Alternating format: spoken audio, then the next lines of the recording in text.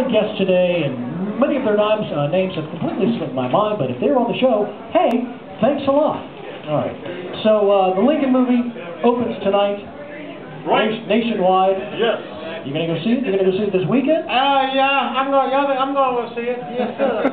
I want to see that boy playing Abraham Lincoln there, that like Walter Brother. Papilla, little Lou, Sugar Plum, come over here right now. What we have here, failure to communicate. That's right.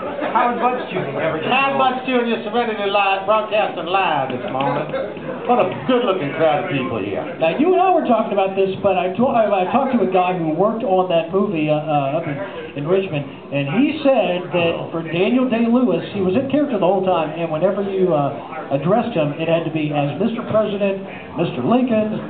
He said you never ever could call him Daniel Day-Lewis. Daniel Day-Lewis sounds like he could be a little bit of a So, I think I'm always we're down fascinated by the manifestations of Thank you so much, by the way, for all of you being here today. John, Thank you.